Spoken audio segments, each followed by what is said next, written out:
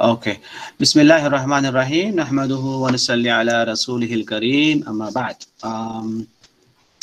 All right. So we are still in the briefing week. So it's some sort of background course. The course background of our course. I mean, we are discussing. Last class we discussed the summary of the whole semester. Right, so the what we are going to learn for 12 weeks. By the way, it is not 14. It has been reduced to 12 weeks. So I think so. We probably you may not have the revision week. Probably I think, or maybe you have few days for the revision week. That's so we're because having of 2 days for revision. 2 days only. Yeah. Yeah, 2 days. I see. I'm so sorry. Yeah, but we will finish. We will try to finish early so that I think I'll give you more time for revisions, if possible, inshallah. Okay. Usually you get 1 week, like 10 days. But this time I know everybody is struggling with this delay that we are supposed to start our semester in September. Now we are starting in October. All right. So last class I was discussing with you the summary of the entire semester, right? So I was telling you that why we are actually doing this course, how actually the name History of Islamic Economic Thought is actually coming to fit into this course. So now we are going into our first chapter, which actually we are going to talk about the philosophy of Islamic economic thought. All right, so today what I have is actually, so before I go into in detail, today what I'm going to give you is actually basically only three figures, three diagrams that I'm going to share with you. With these three diagrams, I think what you're gonna learn today is actually perhaps it is also a continuation of the question that our good brother asked last class. Very good question, right? So so we are going to look into what modern conventional economic thought has been structured, in what way that they actually portray themselves, and why is it actually we are not there, right? So if you want to talk about the history of economic thought, now the course is, I know, history of Islamic economic thought, but there are so many universities and institutes, they actually offer the course history of economic thought. By economic thought, they are referring to you know, the conventional economic thought. Now when they actually show that the history, so I think this is the diagram that I'm showing you right now. This is similar to this figure that actually what they are going to propose. This is actually what economic thought, this is how we actually, of course they also say that it is not Adam Smith, it is even before Adam Smith. I mean, they are actually referring to the history of, you know, starting from Aristotle. Like I told you last time, that there is a need that we need to learn economic ideas from ancient Greece, and we need to discuss the major tenets of the Greek philosophers, starting from you know, Hesiod, Xenophon, and Aristotle, Plato. You know, these are the human Democritus. So these are the philosophers actually that we need to discuss. I'm telling you now, especially this figure actually, we need to see where exactly is the history of Islamic economic thought. But by looking at this, you don't see it, right? So look at it. For example, they said it started from philosophers. So they mention it is Aristotle. So by mentioning Aristotle, they mention the entire Greek philosophers, right? So you know that the timeline of Greek philosophers, it's before 350 BC, right? So you may have a 500, or maybe you may have a 850. Maybe you can call it like this: from 850 BC to 322 BC. I think you know why I'm actually giving you a big number and a small number, because it is BC. You know that. So entirely, if you look into that, it is a few centuries before Jesus was born. Hazrat Isa alayhi salatu wasalam was born. So basically, they have Greek philosophers, and then they have also the other side is actually Byzantine, the Roman philosophers. So so they have this philosophy that they call it Greek or a Roman. According to our idea, last week we discussed, anything that good, any good values that is actually has been spread out in this universe is only because the creator wanted to make it. That's the reason why he is the one. Ar-Rahman allamahul bayan, khalaqal insan wa allamahul bayan, right? So he is the one who created man, and then he is the one who taught him the bayan. So bayan is actually it's everything, all kind of knowledge, right? Allama adamul asma al husna, right? He actually taught Adam alayhi salatu wasalam all sort of asma is actually you can't simply translate asma into nouns or verbs. You cannot simply translate the word asma. That's why when I talk to you, when I say in Arabic terms, let's say I say taqwa, how do you translate the word taqwa into English? It's very difficult. Do you want to say fear? Do you want to say conscious? Do you want to say pious? Do you want to say righteous? It's actually everything. Part of taqwa is fear. Part of taqwa is conscious.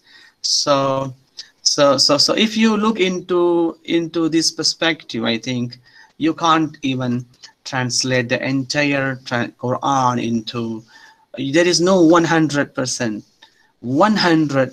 authentic translation available, because it is impossible.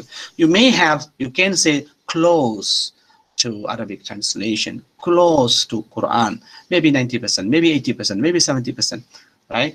That's because Allah, Prophet, even Allah said himself, "Inna anzalnahu Qur'anan Arabiyyan la'allakum ta'qilun." So aql, Allah wanted the Arabs to understand properly.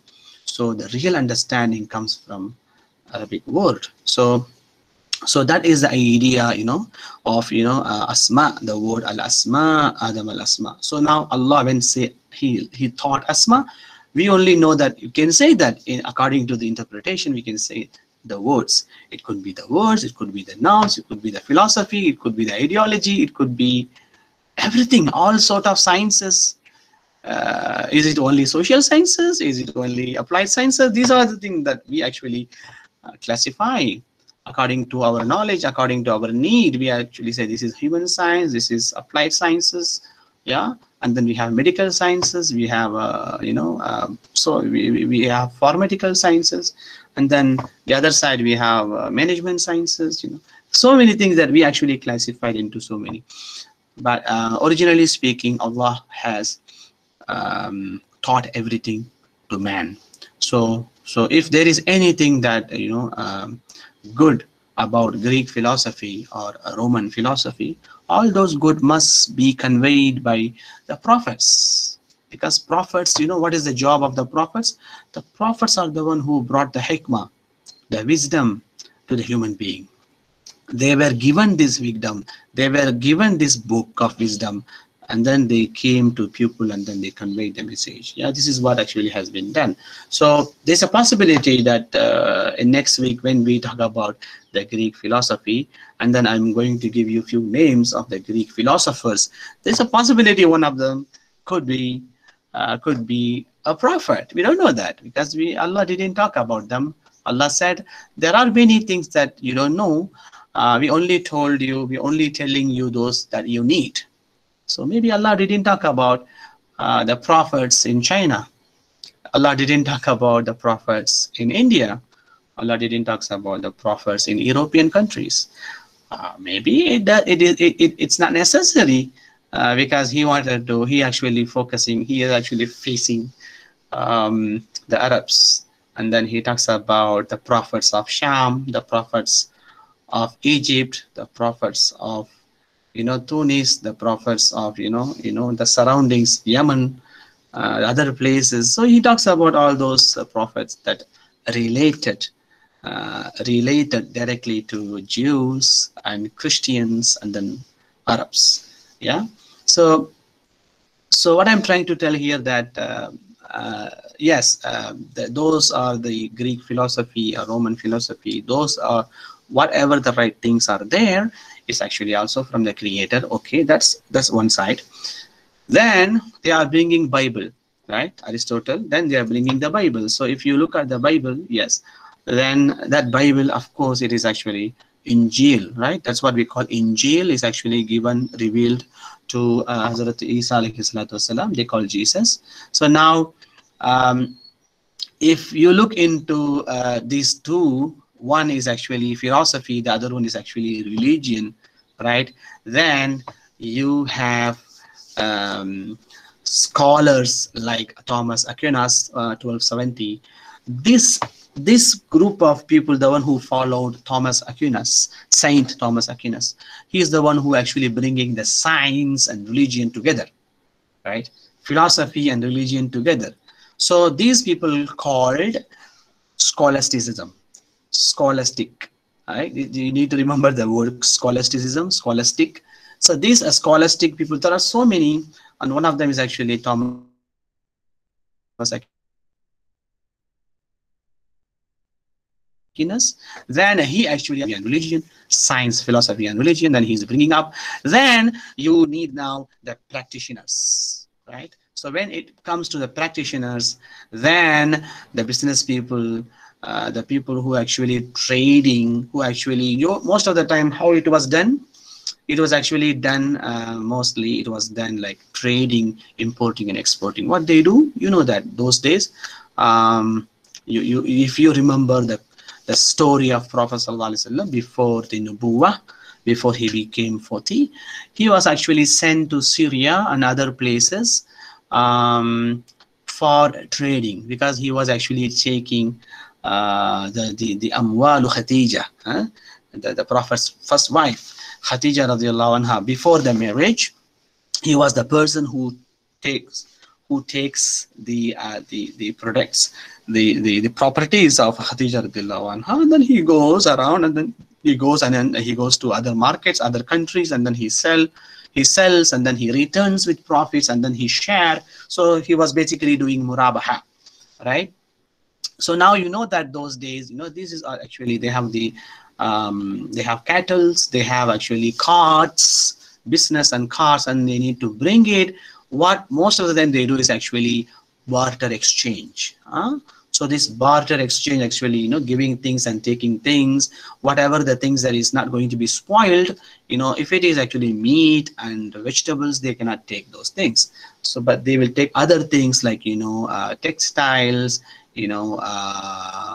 leather items, some other, like especially asas, they call it.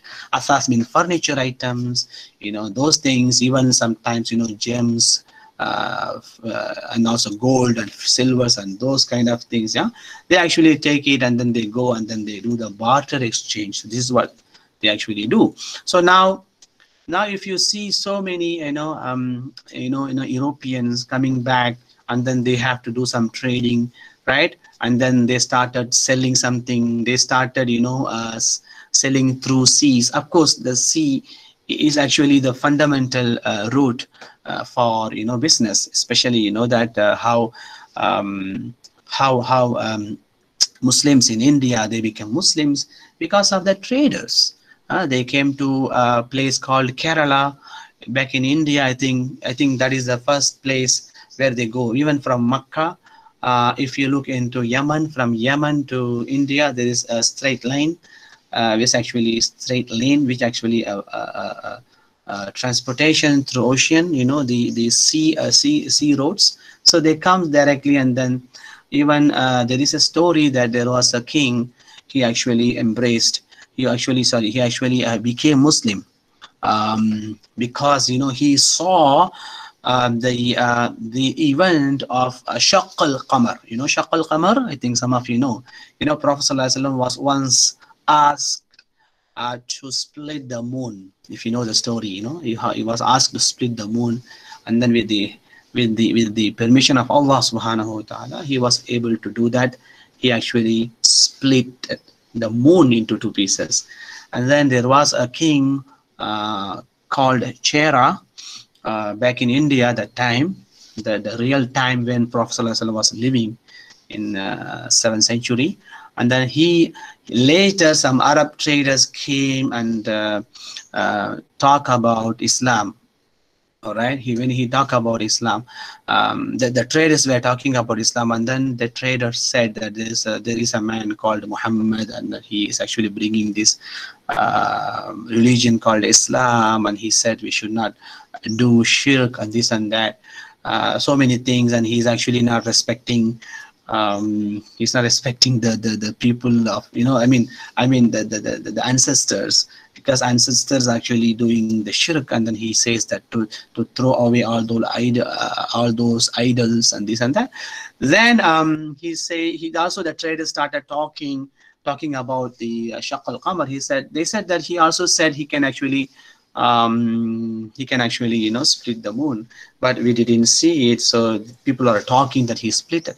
Then when the story reached to the king of Chera, and that time in India, and then he actually listened to the story, and then because he said, I literally saw when I was in my place, in my palace, I literally saw that thing was happening.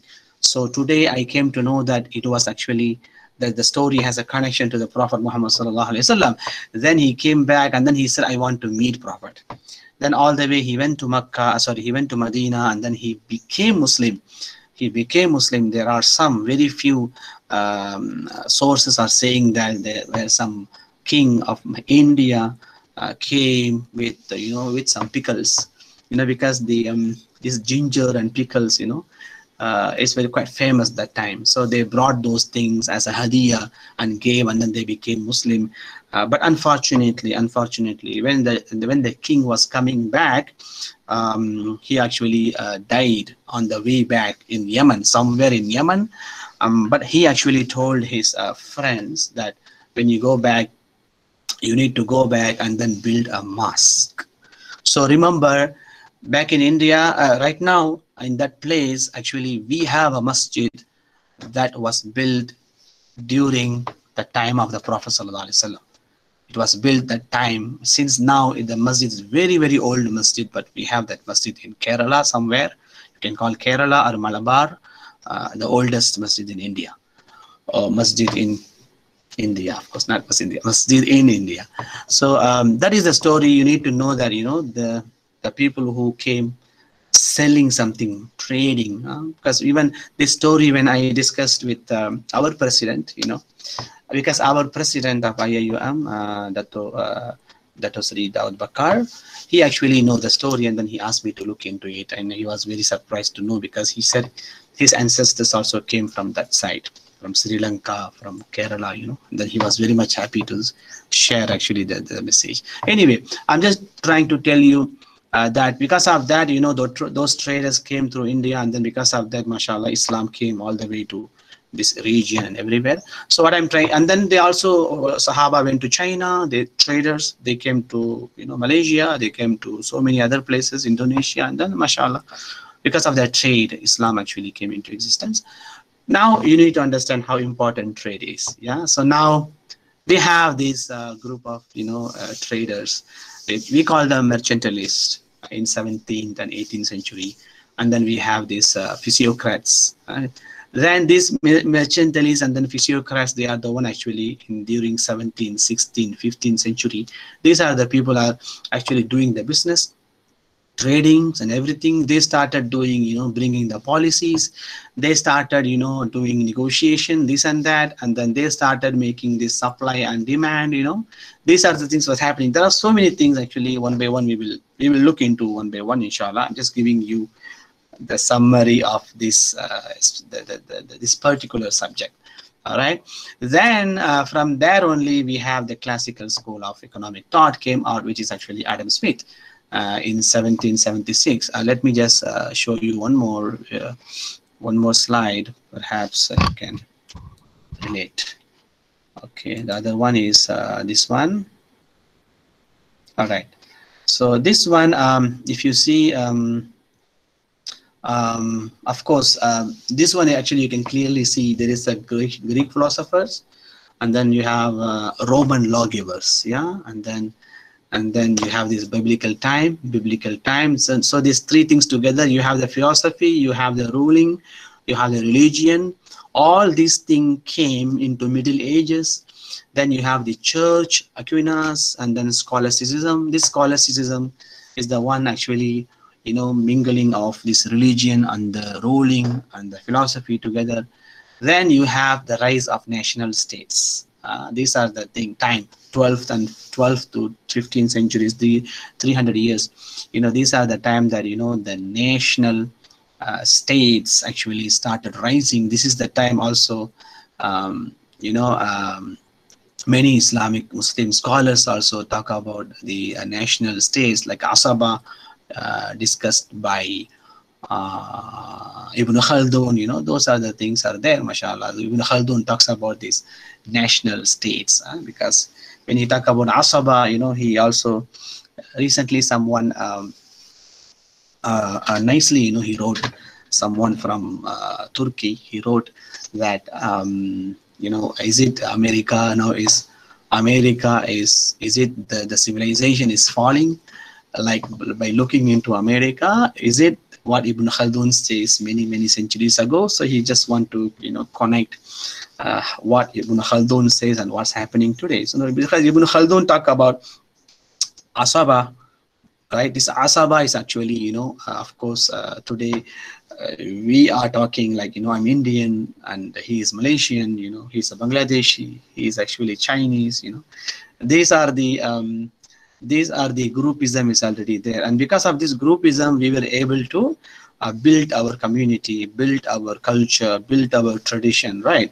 So now, of course, like for example, people say buy Indian, be Indian, like for example, buy Chinese, be Chinese, or buy Malaysian, be Malaysian. So these are the things are there, and we are helping, collaborating each other. Because of that, you can say that the nationality is happening, right? This Asaba is actually what? This is not Ta'assub. This is Asabiya. Asabiya is actually, looking into your own groupism. Like people are actually race. They have the races. Now even sometimes they are the same race, but they may have so many differences. You want to see, there are so many examples. Of course, you cannot only say that people are good with the race. But there's a possibility people are the same race, but still they are against each other. Like for example, North Korea, South Korea, same race, but each other. Pakistan and India, same, but fighting each other. There are so many other examples also I can give you. So many like that.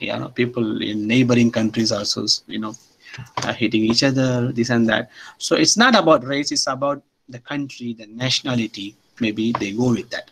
So let's say if everybody lives in the same place, let's say there is a city, then all those city people helping each other, they will say that, okay, you are, even today also the Asabiya is available, for example, if you go to some city and you wanted to have a business and you wanted to start renting a place, then there might be a question, where are you from? Are you from this city, that city? Okay, you are coming from the other city, but you want to do business here. Why?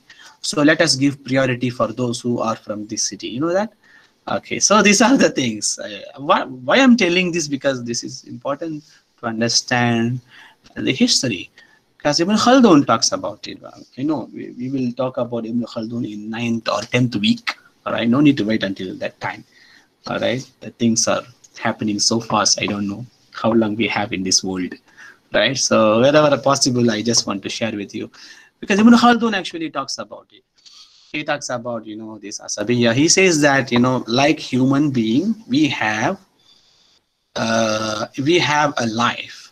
So we've been small, we've been infant, and then child, and then adult, and then teen, and then became adult. Then we became mature.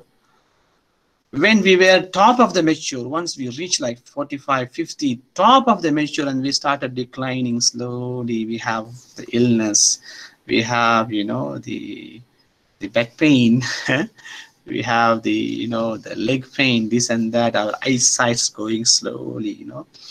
So after 50, 60, you become, become weak and weak and weak. By 70 and 80, you become very weak. Of course, there are exceptional, like, mashallah, we have few people in Malaysia, mashallah, amazing, even though they are 93, 97, no one can stop them. All right, few exemptions are there, but totally speaking, collectively speaking, yes. So these are the things, of course, when you look at the human life, you can see that human life is actually, you become mature once, and then you have to slowly go down. You need to slowly go down, because you will fall down. You will. So Ibn Khaldun talks about this. Amazingly, he says that, yes, there is a possibility that any nationality, any groupism, yes, they are very strong together. They will build their economy together. They will build their society together. They will go to the peak, and then slowly they, slowly they actually fall down. Same like the human being. The civilization will fall. So because he is the first historian, the one who criticized, looking into history. How do you look? Because there were so many other historians, they started writing the report of, days and years of the people, how they live. They were actually recording, writing the story of those people, how. But Ibn Khaldun is the first person, looking into different. He was looking into the story, and then he started looking into the reasons of falling, reasons of rising, and then he talks about it.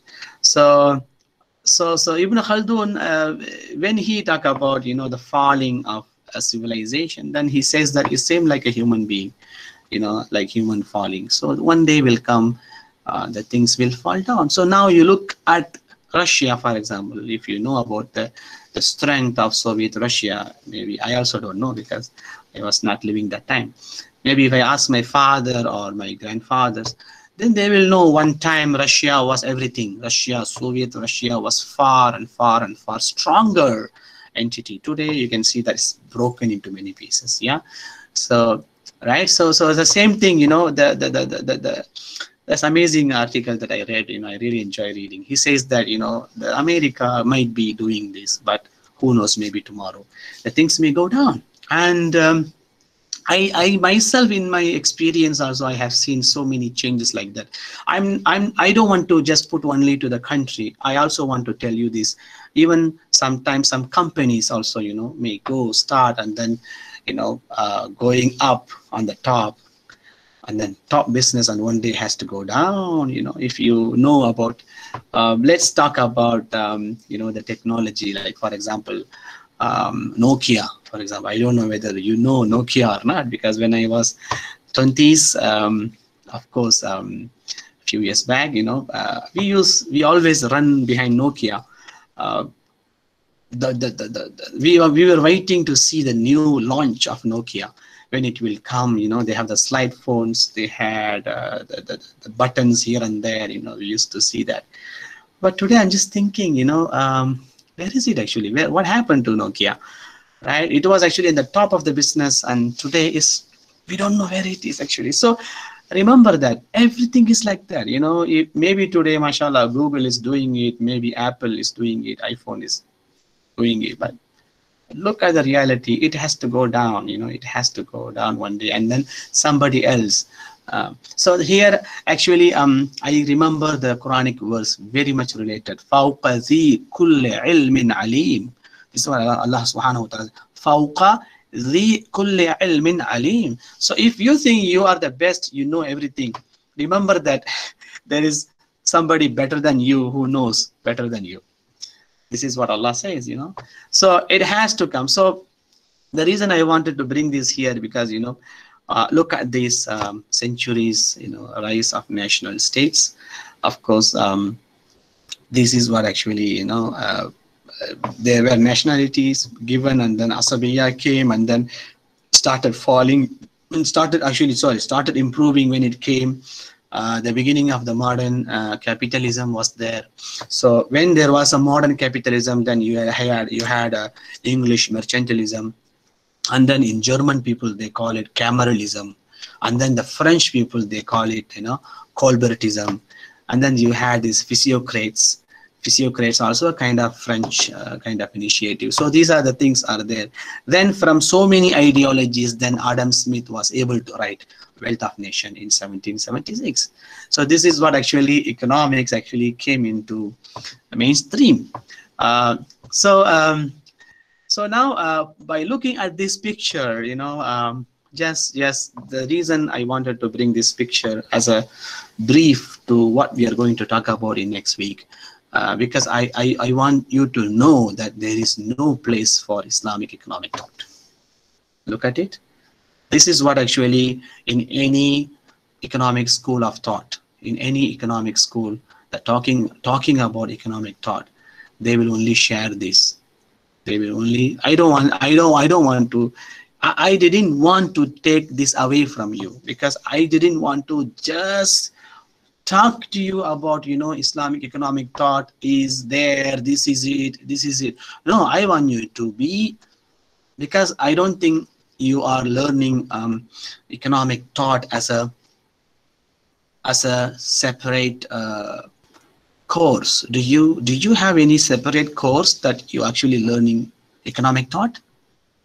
Let me know if you have anything. I know here and there you learn something, mashallah, but as a economic thought, you don't have separate classes for economic thought, isn't it?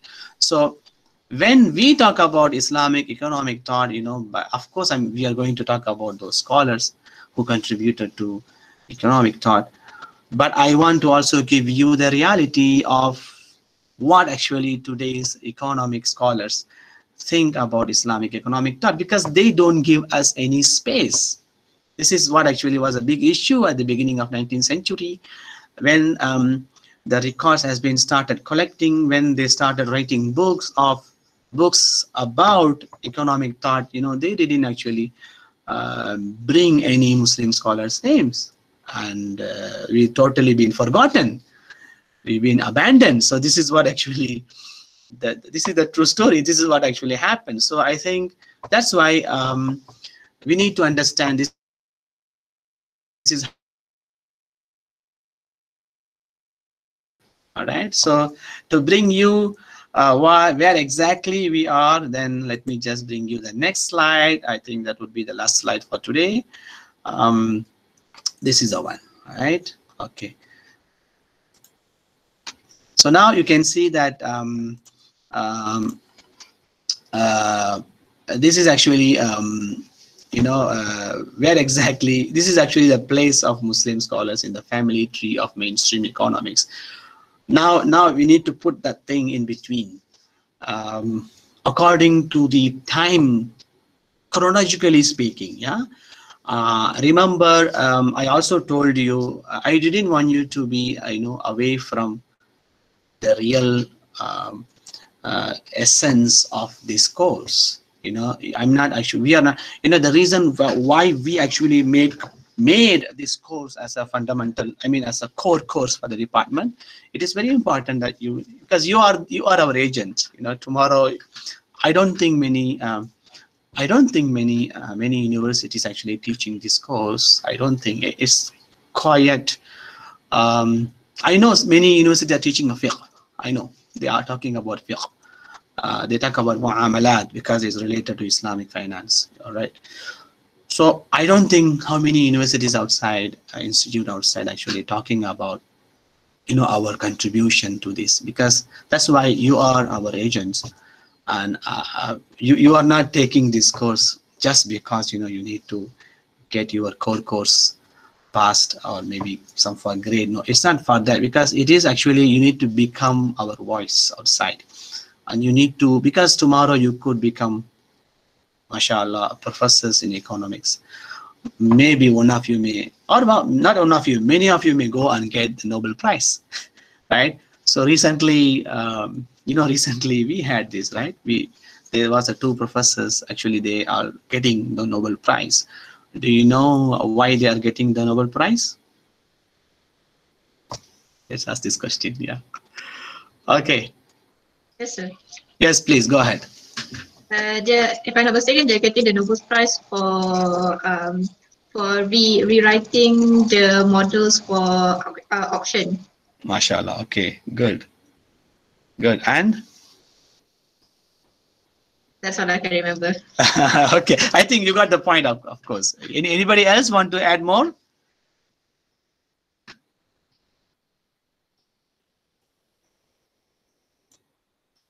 Okay.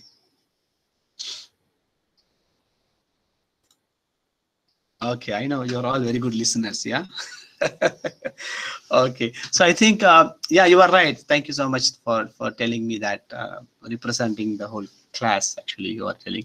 Yes, these two gentlemen, professors actually talking about, auction and also the practices, especially they improved the theory at the same time.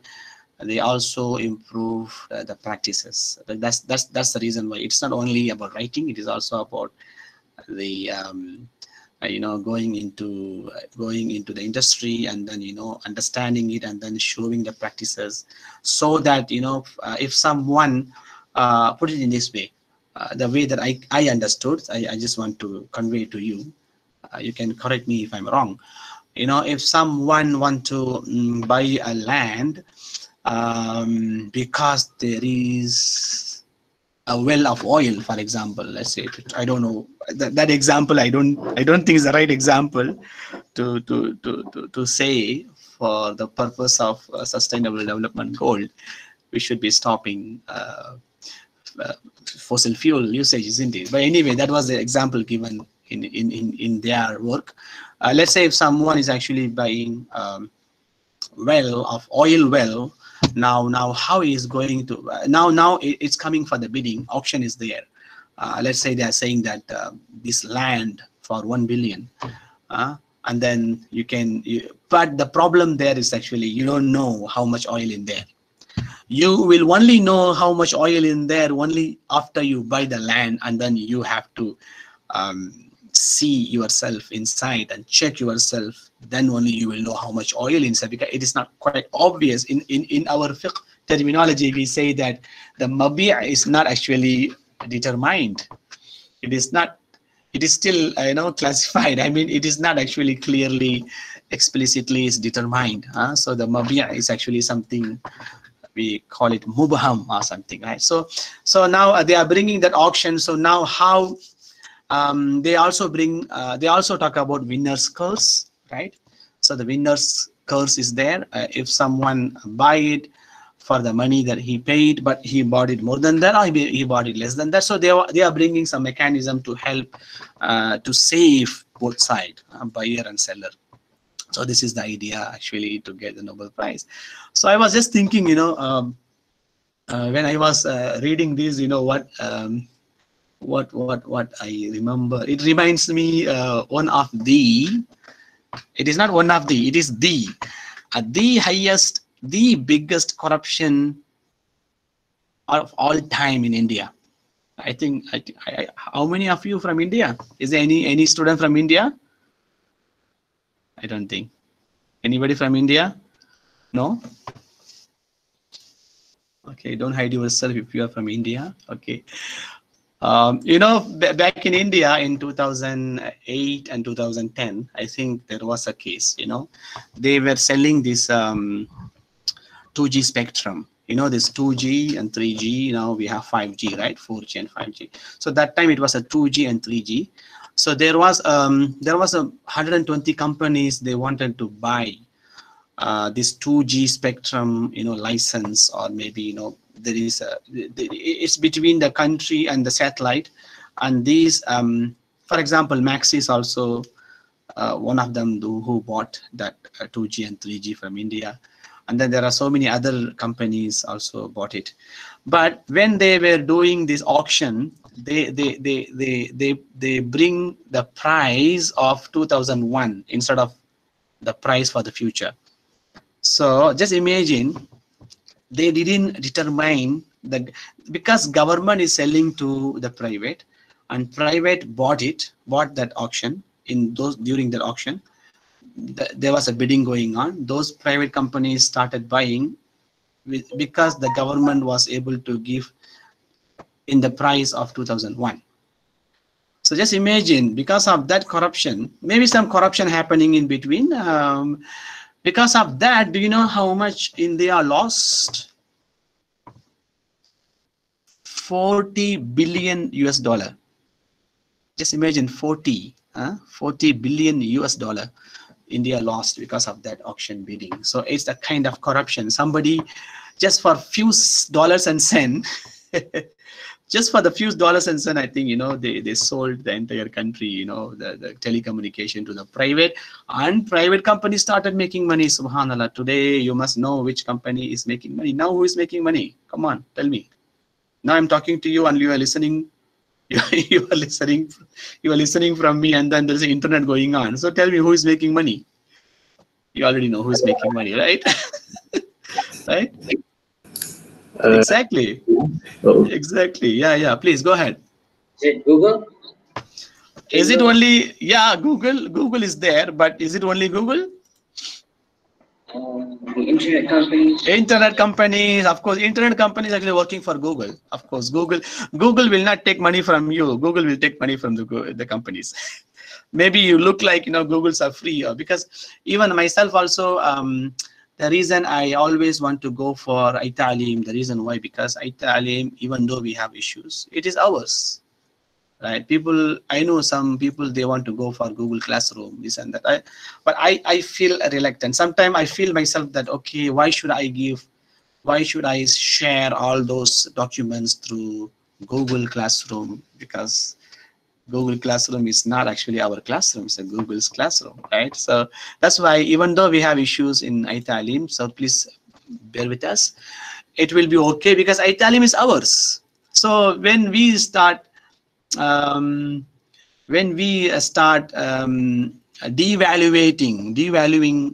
our own things, then I know the other things will come up. So this is actually the idea of, you know, telling you. By the way, so as I told you, who is making money now is actually the telecommunication. You look at future. If there is no classes for another 2-3 semesters, just imagine you will be spending too much for your internet. Now I think maybe like 4 months ago you had a different package, now you have different package, right? Am I right? Your parents now eager to spend more money into internet, am I right? So I think everybody say yes. Yeah, because that's why the things now is getting this way. So now this is one of the examples that I wanted to give you for this auction. Anyway, somebody actually got this Nobel Prize, you know, of course, economists. I think you're all economists. I think that's why you're all big students. That's why you are taking this subject. So I'm just telling you, if you have a very good idea, you need to sell that idea into today's conventional economy. It's okay. You don't have to worry about today's economics. It's not Islamic economics. No, you bring your value into today's economics. That's all we want. That's all we want. You don't have to work under so-called Islamic economics or Islamic.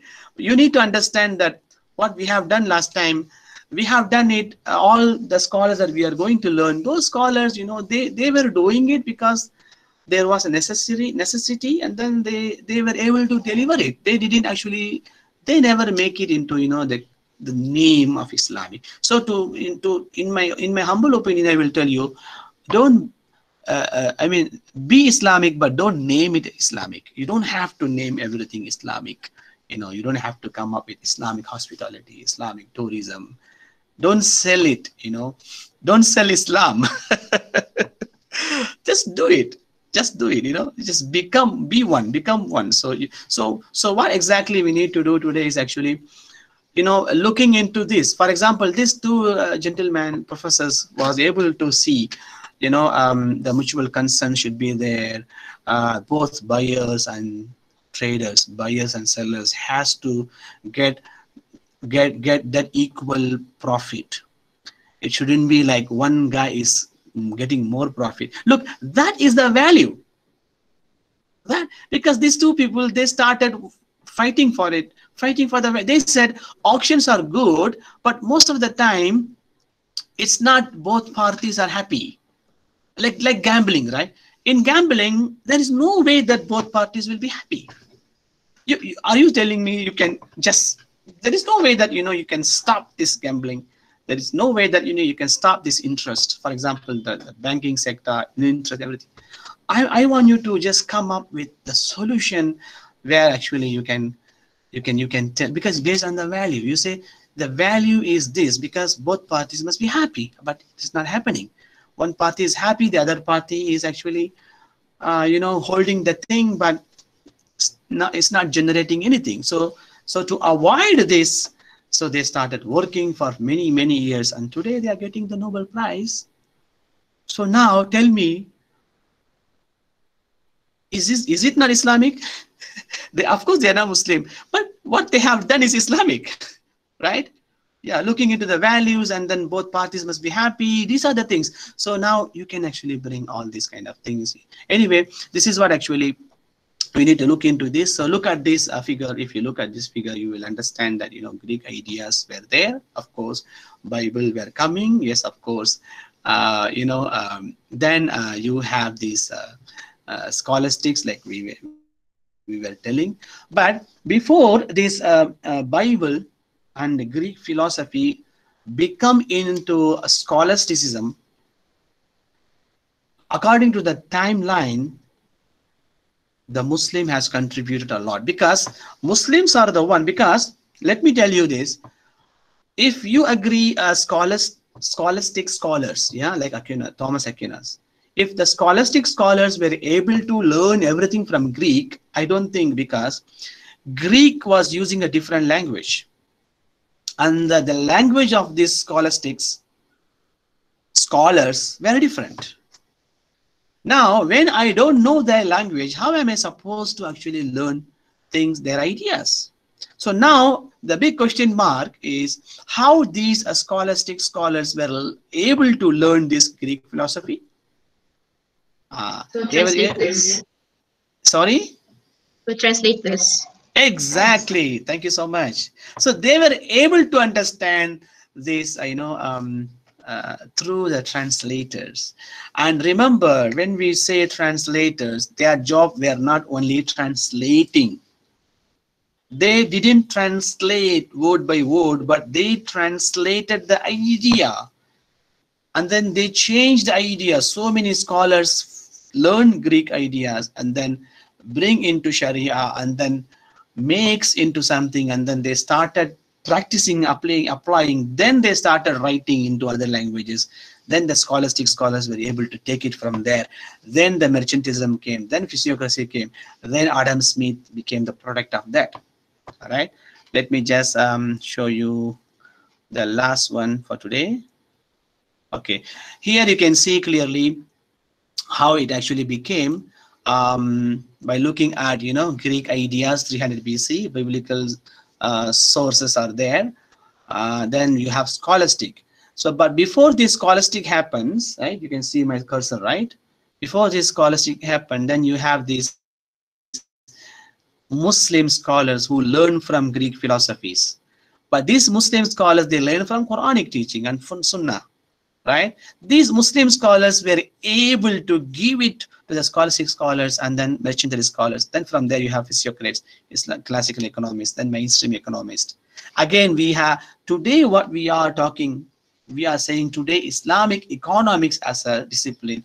It actually came directly from Quran, directly from Muslim. This is what we are talking.